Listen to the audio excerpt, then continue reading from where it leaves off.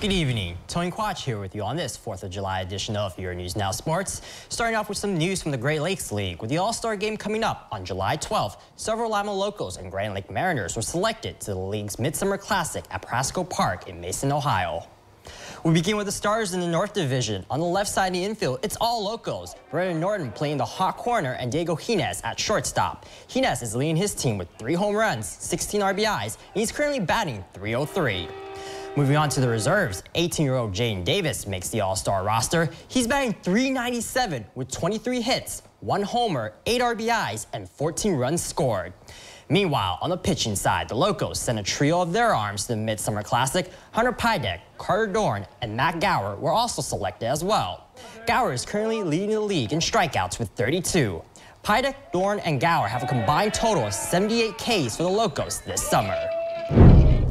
Meanwhile, for the Grand Lake Mariners, New Bremen grad Luke Vonderhaar was named to the 2022 South Division team. In his second stint with Grand Lake, Vonderhaar has 10 hits, 3 homers, 9 RBIs with 7 runs scored in 16 games.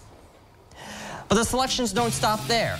Other Locos and Mariner players were selected as prospects. These ball players would take part in the Scout Showcase and serve as alternates for the All-Star Game.